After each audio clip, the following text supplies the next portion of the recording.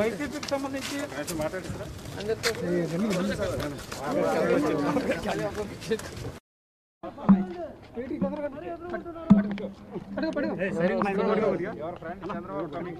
నేనే ఉన్నా కరెక్ట్ గా ఆడవటానికి ఇది ఎక్కడ గొడవరా బాబోయ్.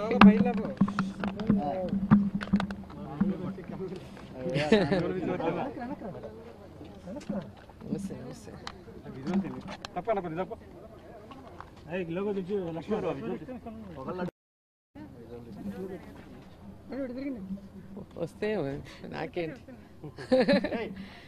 అసలు అవసరమా ఈరోజు వాళ్ళకి ఓట్లు లేవు పాడలేదు ఒప్పుకుంటొచ్చు.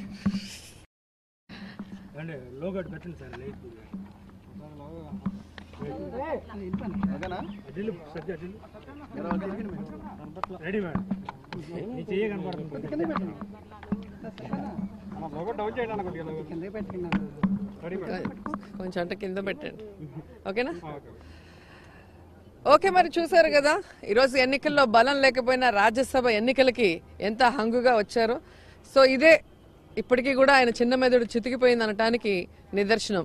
ఎందుకంటే గతంలో మరి ఏ విధంగా తెలంగాణలో మరి ఓటుకు నోటు కేసులో దొరికినా కూడా బుద్ధి లేకుండా బుద్ధి మారకుండా మళ్ళీ ఈ రోజు వాళ్ళకి బలం లేకపోయినా క్యాండిడేట్ ని పెట్టి మరి ఎన్నికలు చేయాలనుకోవటం ఏ దురుద్దేశంతో ఒకసారి మీ అందరూ కూడా ఆలోచించాల్సిన అవసరం ఉంది.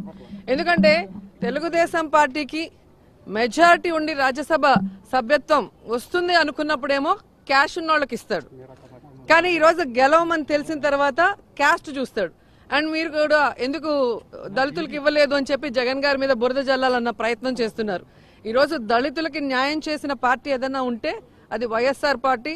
మా నాయకుడు జగన్మోహన్ రెడ్డి గారు చిత్తశుద్ధిగా ఈరోజు 25 మంది దళితులు గెలిస్తే అందులో 5 మందికి మినిస్టర్లు ఇవ్వటం జరిగింది, ఒక డిప్యూటీ సీఎం దాంట్లో ఉండటం జరిగింది. అలాగే దళిత మహిళకి మరి ఏ విధంగా హోంమంత్రి ఇచ్చి ఆశీర్వదించారో కూడా మీ అందరూ కూడా చూశారు.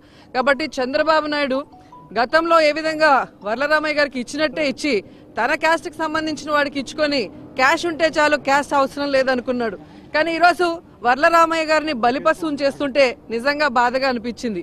అంటే పార్టీని నమ్ముకున్నవాడు పేదవాడైతే పట్టించుకోడు, కేవలం డబ్బు ఉండాలన్నది ఆయన రాజ్యసభ సభ్యత్వం ఇచ్చిన ఎంపీల్ని చూస్తేనే అర్థమవుతూ ఉంటుంది. కానీ ఈరోజు జగన్మోహన్ రెడ్డి గారు ఏ విధంగా అందరికీ న్యాయం చేస్తూ పార్టీని నమ్ముకున్న వాళ్ళు కానీ ప్రజలకి మంచి చేయాలని జగన్ గారి ఆశయాల్ని ముందుకు తీసుకువెళ్లాలనుకున్న ప్రతి ఒక్కరికి కూడా ఏ విధంగా న్యాయం చేస్తున్నారో మనం కళ్ళారా చూస్తున్నాం. ఇంత చక్కగా ఒక సైడు ప్రజలకి సంక్షేమ కార్యక్రమాలు చేస్తూ దేశంలోనే ఏ ముఖ్యమంత్రి చేయనటువంటి విధంగా అనేక కార్యక్రమాలను మొదటి సంవత్సరంలోనే తానిచ్చిన వాగ్దానాల్లో దాదాపుగా 90% పూర్తి చేసుకొని మరి దేశంలోనే బెస్ట్ సీఎంలో 4వ స్థానం సంపాదించింటే ఇంత అరాచకమైన పాలన ఎక్కడా చూడలేదు అంటూ వాళ్ళ పచ్చపత్రికలో పతాక శీర్షికలో వేయటం అనేది దిగజారుడు రాజకీయాలు, బురద జల్లే రాజకీయాలకి నిదర్శనమే. గాని ఈరోజు ప్రతి రాష్ట్రంలో మాకు తెలిసి చెన్నైకి వెళ్తుంటాం, తెలంగాణకు వెళ్తుంటాం, బెంగళూరుకి వెళ్తుంటాం. సో ఎక్కడికి వెళ్ళినా కూడా ప్రతి ఒక్కరు కూడా మీకున్న లాంటి జగన్మోహన్ రెడ్డి గారు లాంటి ముఖ్యమంత్రి మాకు లేకపోవడం దురదృష్టం.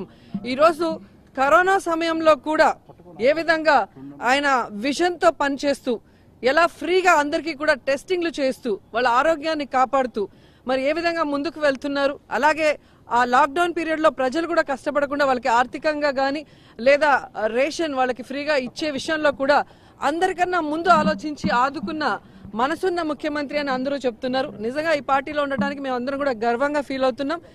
చంద్రబాబు నాయుడు ఇప్పటికైనా బుద్ధి మార్చుకోవాలని కోరుకుంటున్నాం. ఎందుకంటే నిన్న కూడా మీరు చూస్తే శాసన మండలిలో 29 మంది ఉంటేనే వాళ్ళు ఆ వాపును చూసి బలం అనుకొని ఏ విధంగా బిహేవ్ చేస్తున్నారో మనం చూసాం. మేమే చట్టాలు రాసినామన్నట్టుగా మాట్లాడుతుంటారు వాళ్ళు. కానీ చట్టాల్ని తుంగలో దొక్కటంలో తెలుగుదేశం పార్టీ లాగా ఎవరూ కూడా ఉండరు అనేది మనం తెలుసుకోవాలి. 29 మందికే వాళ్ళు అలా చేస్తే 151 మంది ఉన్న శాసనసభలో మేము ఎలా ప్రవర్తించాలి? సో అది కరెక్ట్ కాదని కూడా తెలియజేసుకుంటూ ప్రజలకి ఉపయోగపడేది రాష్ట్ర భవిష్యత్తుకు ఉపయోగపడే వాటిలో సపోర్టివ్ గా ఉంటే కనీసం వెనకున్న 22 మంది అంటే ఆయనతో కలిపి 23 మంది వాళ్ళైనా ఉంటారు, లేకపోతే అందరూ కూడా ఆ పార్టీలోంచి జారుకునే పరిస్థితి ఉంటుందని కూడా తెలుసుకోవాలి.